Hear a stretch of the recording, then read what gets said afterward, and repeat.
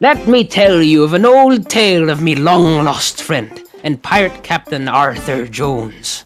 So, he and his crew were on their merry way to Crook's Hollow in search of a treasure, when suddenly a nasty pirate crew called shots on their hull.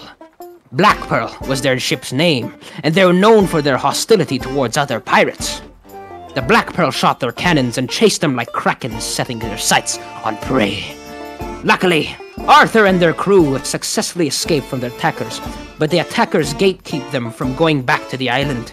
So naturally, they sold their booty and crewmate Egghead shouted, "We ain't letting them pick a fight without leaving unscathed." Now, with nothing to lose, they left for sea in search of their enemy, and behold, Black Pearl, docked at Thieves' Haven. Pirate Captain Arthur Jones told his crew, "Full sails towards their ship!" And so they did as crewmates Hernando and Egghead jump aboard the Black Pearl. The Black Pearl crew fought their hardest, but to no avail, as Hernando blasts his mighty blunderbuss until the Black Pearl crew turned tail. Alas, the story of the Black Pearl and the pirate captain Arthur Jones. A mighty fine captain he was. So, what have we learned in this story? Do not mess with Captain Arthur Jones.